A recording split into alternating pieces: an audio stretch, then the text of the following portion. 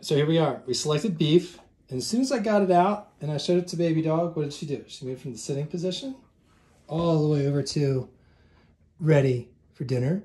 There's a little bit of I'm excited on the floor, and we're gonna put this together real quick. So she's had a couple of meals today. So going in, I don't know, she probably only has like a cup left or so. So do a cup, kibble, and bone broth topper. Hold on. Here we go. Gonna squeeze it in. There we go. Put the topper down.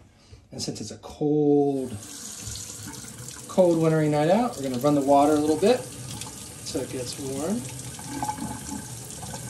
There we go. I'm gonna put a little bit of water in there, maybe a little bit more. And there you go. It's a little bit of gravy.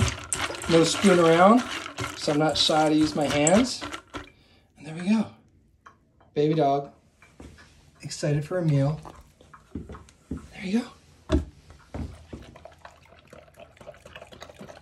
The perfect way to end the day after a nice snowshoe hike.